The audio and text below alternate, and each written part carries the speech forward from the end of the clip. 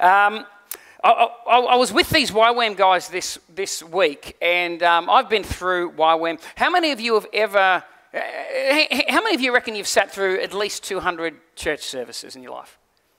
It'd be most people, right? You would have sat through more than 200 church services. That'd be like 4 years in church, 200. How many of you have ever been to a conference and you've just like great speakers and yeah. How many of you ever listened to a podcast? Like you get on your podcast and you listen and you got, man. How many of you read a book, a great Christian book from a great, Christian author?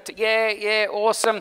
How many of you have sat with a friend and had a great conversation around God and they've taught you some things and opened your eyes and so on? Yeah, there's so much information out there, isn't there?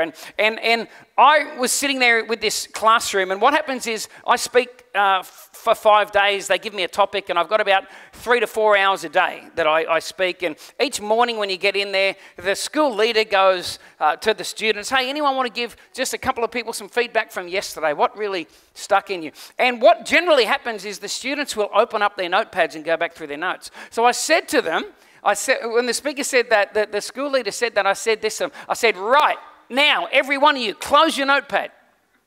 Don't look at your notes. Because I'm not interested in what I said to you. What was God saying to you? What was God saying to you? What's the Holy Spirit speaking to you about right now in this season and time of your life?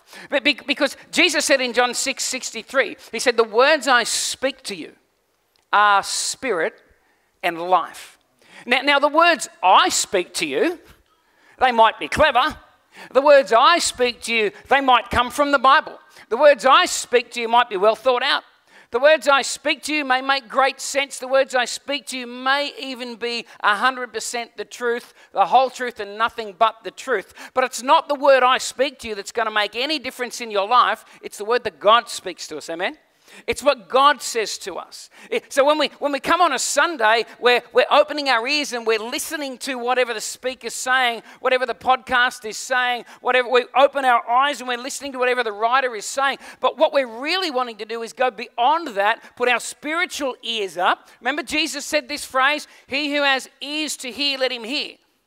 Now everyone has ears, right?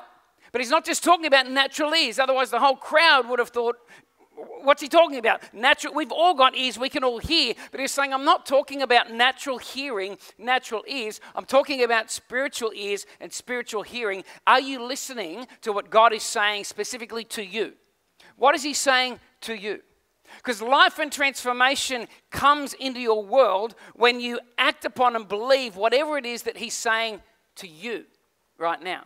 I'm amazed some Sundays I can stand up here and preach a message and I've nailed it in my head. I know where I'm going. I know what my big point is, my big idea. And then someone will come up to me and they'll basically tell me what I said. And I'm going, I didn't say that. I didn't say that. Now, either I'm a terrible communicator or they're a very good listener to God. Amen? And I'd rather lean for my own self-esteem towards the fact that you people are brilliant at listening to God as opposed to my poor communication skills. So Jesus said that the words that he speaks, he said, my words are spirit and my words are life. And if we want to be transformed and changed, we need to understand that it's what God is saying to us that makes the biggest difference to us. We live in a world where we are bombarded with information, amen? I don't think human beings, so once upon a time, the only information I knew was whatever was going on in my village. Remember those good old days? Some of you older people might remember those good old days before internet and CNN and Fox News, and before you really had the opportunity to fixate on or worry about what was happening 200 kilometres away in another city, a terrible incident that took place there, or a war over in this other country, or political unrest in this. Like before all that information was being available to us, we just simply knew what was going on in our own village, And we only knew what somebody might have told us because it wasn't being publicised on Facebook and Twitface and everything like that. And every time somebody did something wrong, they weren't people jumping on and telling the whole world how stupid that person was. We've got so many voices yelling at us and screaming at us and crying for our attention. But Jesus makes it very clear, the only voice that's going to really help you transform and change is the voice of God to you. What is the Holy Spirit speaking to you right now? What is the Holy Spirit getting your attention on in your own world right now? Whatever He's saying to you, it's aimed at bringing life to you. You'll get life from what God says. You don't find life everywhere else, do you? I can sit there and I can listen to the news one night, and when I get up at the end of that, let me tell you something, I don't feel like I've been infused with life. I don't feel like the news I don't come away from it going, I really love my enemies more. No, I'm angrier at all these people and these nations and all this stuff, and I'm yet Jesus said, the words that I bring to you, they're spirit and they're life. Their life. Their life. John 10:10, Jesus said, the thief comes to steal, kill, and destroy. But I've come because I want to give you life. I want you to have life, and I want you to have life in its abundance. So I said to these guys, I don't want to hear what you wrote down. I want to hear not what you wrote on paper. I want to hear what's the Holy Spirit writing on your spirit right now. What's He saying to you? Because I did my 6-month training school in YWAM. YWAM has some of the best teaching in the Christian world today. I believe that. It's foundational. They're getting these young guys are getting taught topics such as the Father heart of God. They're getting taught character and nature of God. They're getting taught about repentance. They're getting taught about the fear of God. A lot of things that we don't hear a lot about in the context of church. Church, we tend to come along, gather information, and then we give it a ticker across, depending on how good the speaker was, whether that was a good one or a bad one. YWAM has this smorgasbord of teaching that goes, we're not aiming at your head, we're aiming at your heart. We don't want you to know about God, we want you to know God. And so they get this great information. I did my DTS in 1992, quite a while ago. But you know what? I stood up and I said to those students, here's what I've learned in that time since then. I did 6 months with some of the best teachers in the Christian world. We had guys, Lauren Cunningham was there. We had him. We had Dean Sherman. Some names you may know, some you don't. We had great teaching, great stuff. And at the end of that, now when I'm sitting here, you know what? I remember 2 sentences out of that whole 6 months of my life. 2 sentences. One of them was Dean Sherman, who some of you may know Dean Sherman's spiritual warfare teaching and stuff. Well, Dean Sherman, it was filmed in the 70s, and we watched it on a VHS cassette. And Dean Sherman's there in his safari suit speaking. He's in a safari suit. It was cool probably back then. But he's talking about how David looked across. He's on the roof of his palace, and he looked across and he saw Bathsheba.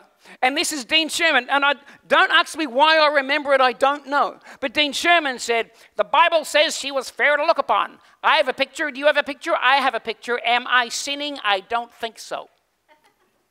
Why do I remember that? I don't know. I have no idea, but I remember it. And the other thing I remembered was a lady called Janice Hodgson coming along and speaking on relationships. And she said this. She said, if you, to this young group of people, she said, if you are dating a boy or a girl without the intention of marriage, doesn't mean you'll get there, but if you're not dating them without the intention of marriage, you're dating somebody else's husband or wife. I never forgot that one. In fact, I said to Jackie when we first started dating, if you can't see me as your husband, let's not even go there, because Janice Hodgson will get me. The spirit of Janice was all over me. I only remember a couple of things. And you're going to sit through 52 church services, and you're only going to remember a couple of things in a year. You're going to read a book and only remember a couple of things. But here's what I want to leave you with in the little time we got. I want you to see the value in them couple of things. It's not what man is saying to you that's going to change and transform. It's your capacity and ability to hear the Holy Spirit in that. What is the Holy Spirit saying to you right now? What is He talking to you about in your life? Because that's the space I want to play in, because that's where the life is. That's where life is. We're so quick to point fingers at each other, aren't we? Oh, you got this issue to deal with, Jackie. You should deal with this. And Keitha, you got to deal. I can see your issue. You got to deal with. And I'm telling you what issues to deal with. And so we try hard to deal with that issue because everyone says it's an issue, but God's not saying that's the issue right now. He's saying, yeah, I agree, you got issues, but I'm speaking to you about this over here. Come and play in this paddock where I'm speaking. That's where the life is. That's where the life is. It's like that soccer table. I think I've told you about my foosball table I put together years ago for my children. You know what a foosball table is? A soccer table, yep. And of course, being a typical man, I didn't need the instructions. Christmas, I pulled the box open, and what I did is I put the picture on the front of the box. I put that there and thought, I'll build this whole thing. And Jackie was really wise. She gave, do you want the instructions? No, I don't need the instructions. I've got the picture. I'll just put it together, you know. So I start putting this thing together. It takes me about an hour and a half. There's something like 93 steps in the whole thing. When I realized that when I went back and looked at the manual, right? At that point, I didn't look at the manual. I was just putting it together. I get to this point where I've got a bit of wood. I tried to get it into the right space. And all of a sudden, that piece of wood wouldn't go in. I'm bending, twisting, doing everything I can to get this bit of wood in. It needs to be here, but I can't get it in because I've built everything else. So I decided in frustration, I'm going to have to go back to the manual. I didn't want to go back to the manual. I don't want to be told how to do things. I know how to do things. I'm a pretty good guy. I'm pretty smart. You know, I'm an Aussie male man. Don't tell me what to do. But I realized I've got to go back to the manual. I pick it up, and I'm looking at it, and I'm up to about stage 87 of 93 steps. But to get this bit of wood in, I had to unpull the whole thing, go back to step 12. Back to step 12. It was unreal. But we can be like that. Our lives are like that. Our lives are like that. We can all look at each other and go, you need to deal with this, and you should deal with that, and you should deal with that. But until I can move on to step 13, I've got to get step 12 in place. Before I can do step 12, I've got to get step 11 in place. And we're all works in progress, and none of us is a finished product, and we're all progressing through life. But the thing is that everybody's going to have an opinion, and but God's the one that says, when I speak to you, it's spirit and it's life. When I speak to you, there's freedom, there's liberty attached to that. When I speak to you, I'm guiding you down the right path. Not just a good path, I'm guiding you down the right path. The Spirit gives life, the flesh profits nothing. The words I speak to you are spirit and life. And here's the thing I know about my Heavenly Father. I can hear His voice. And so can you. So can you. You can hear the voice of God. I'm not telling you what He sounds like, although I will say He sounds a lot like Jesus. So if you don't know Jesus, you're probably not going to know what the Father sounds like. But I believe this, when it comes to communication, when my children were small, did the onus rest on them to have to strain to hear their father's voice, or does the father have the responsibility to make sure that he communicates clearly to his children? Our Heavenly Father is no different. I go through the pages of the Old Testament and the New Testament, and God seems to me, when God wants to say something, He's very clear. He knows how to speak a language that His people understand. He knows how to get our attention. So if anyone's sitting there going, I don't know what God is saying to me, I can't hear His voice. No, you can hear His voice. Maybe you just don't know which one is His voice in the midst of the thousands of voices that are screaming at you. But He is speaking to you. He is speaking to you because He loves us as a Father. And He wants to lead us to places of freedom, liberty, and life. That's what God wants to do. In John 6:63, what Jesus is saying is, I speak words to you that will take you onwards and upwards.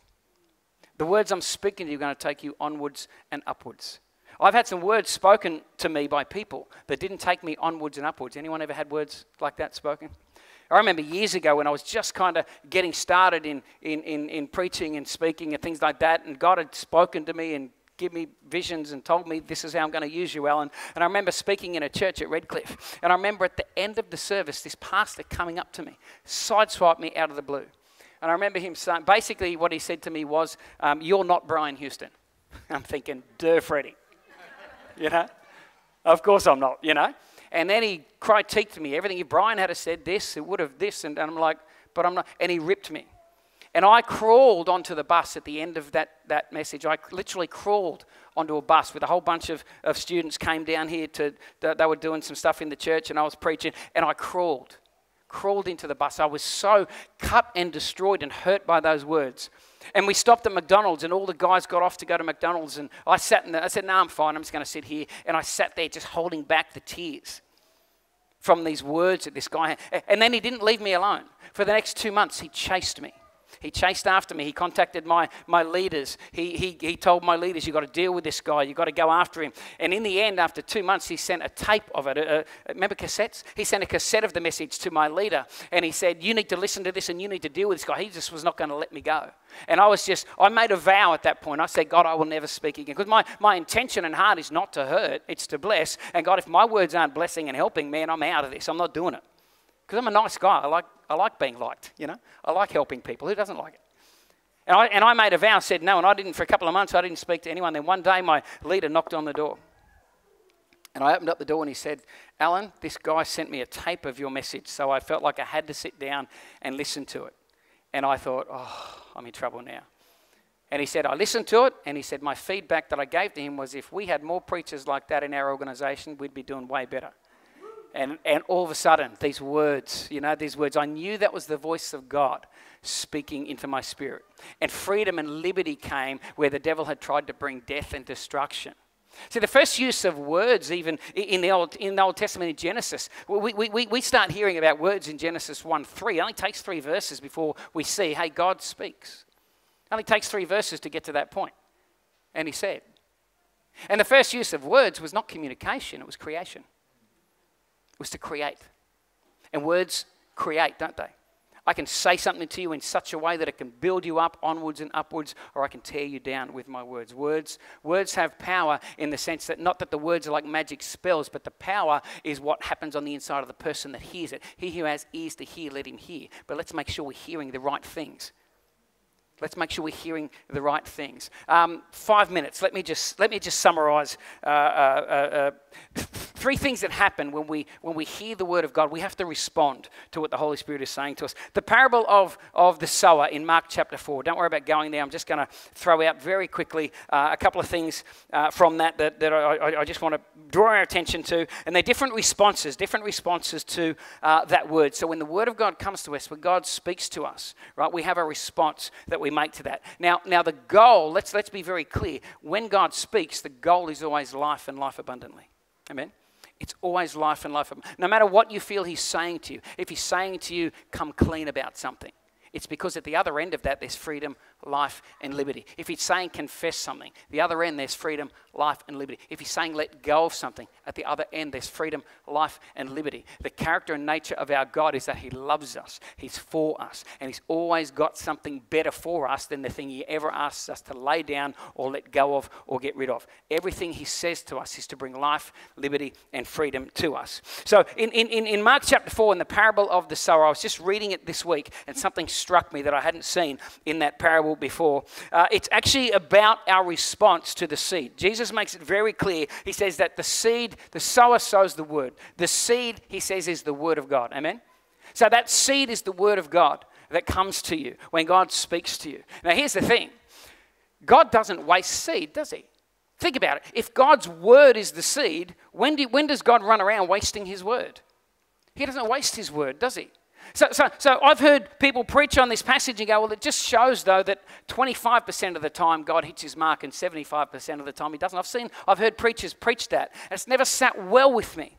And this week when I had a look at it, I saw a couple of things. Firstly, I think God's not running around wasting his word. I mean, this is the same Jesus that said, don't you cast your pearl before swine. But it's okay, I'll do it, I'm God. No. When God plants seed, when God sows seed, when God speaks, there is a purpose and a reason why God speaks. Why is God speaking to you about what he's speaking to you about right now? There's a reason. I don't know the reason. He does. I don't know the reason, but I know the result. Freedom, liberty, and life.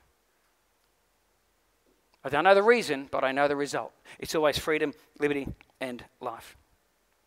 It says in Mark chapter 4, when Jesus is explaining this, Mark chapter 4, verse 15, says, some people are like seed along the path where the word is sown. As soon as they hear it, Satan comes and takes away the word that was sown in them.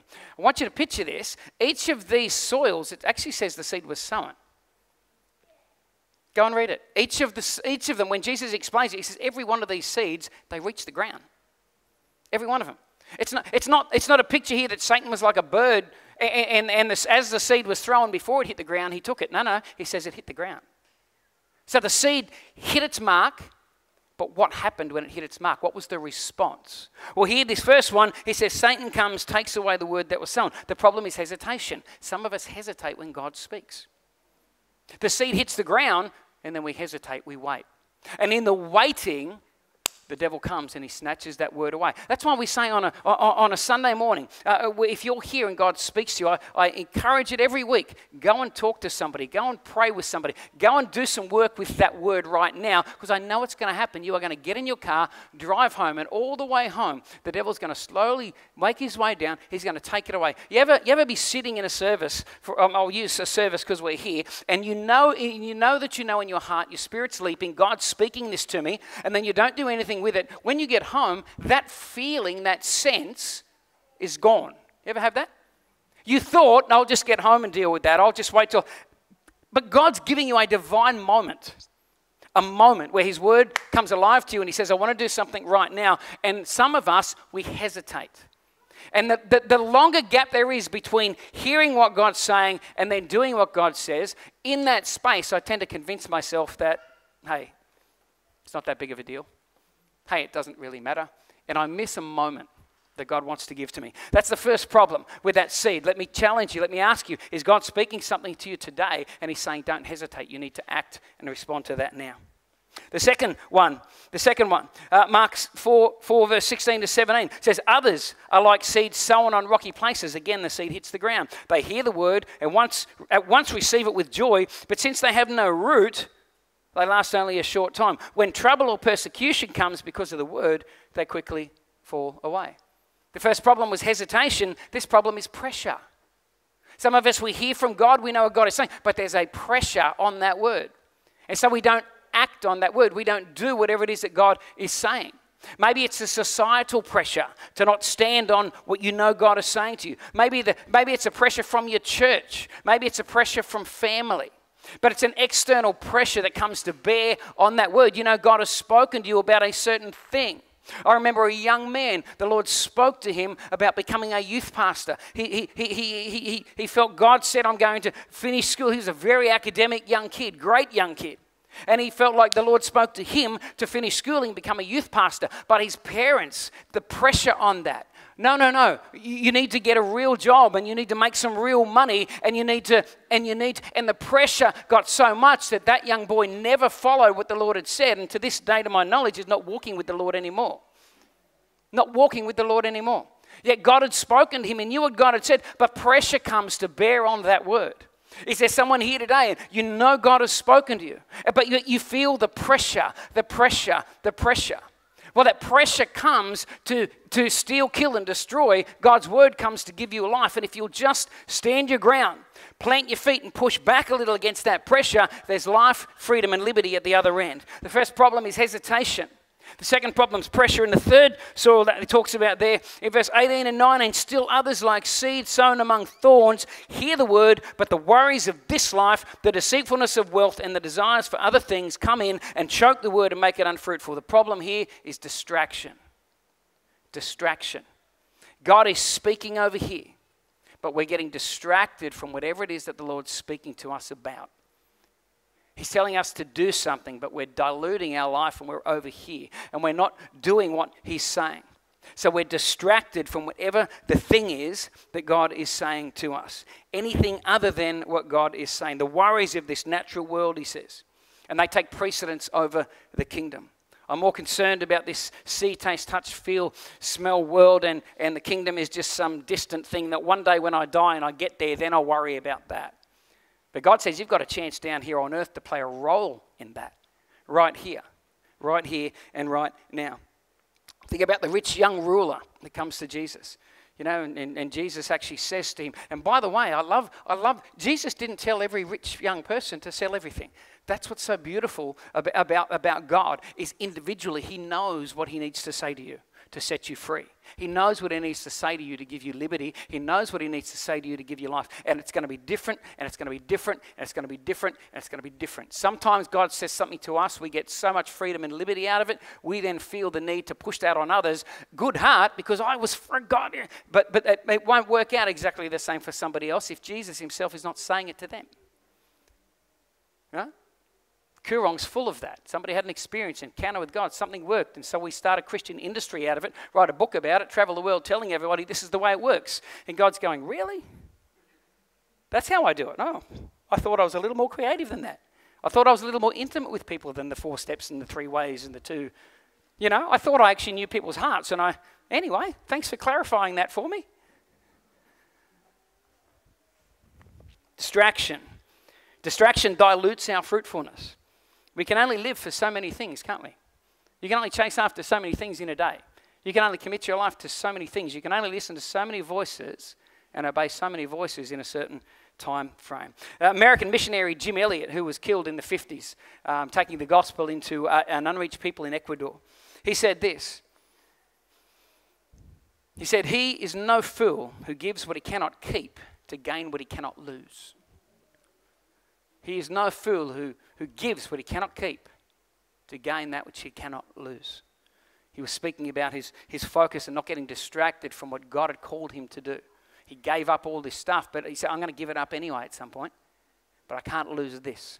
And I'm going after this, that which I cannot lose.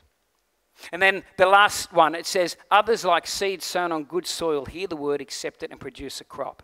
Some 30, some 60, some 100 times what was sown. I even love that when you obey and you do what God says and his word takes root, guess what? The result is still different, isn't it? Some are 30, some are 60. It's not a cookie cutter thing because God loves each of us individually and he knows our hearts.